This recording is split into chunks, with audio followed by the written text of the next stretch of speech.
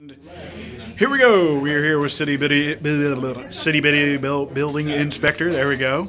Rick Foster. I'm making him laugh.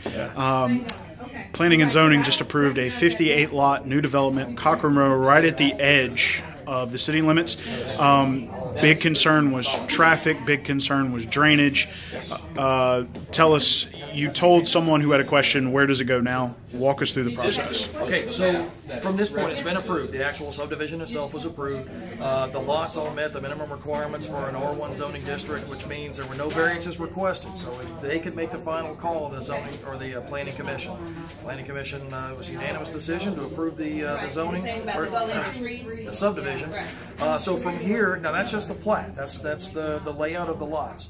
So from here, it actually goes to the design stage. It has to be designed for stormwater. It has to be designed for geometrics on the driveways. It has to be designed for all the utilities. I mean, essentially what a subdivision is. Now it gets all the stuff that goes underground and all the other infrastructure that goes in. That's what will get submitted to the reviewing engineer next step. So we'll see that probably in a couple of months would be my guess. All right, thank you, sir.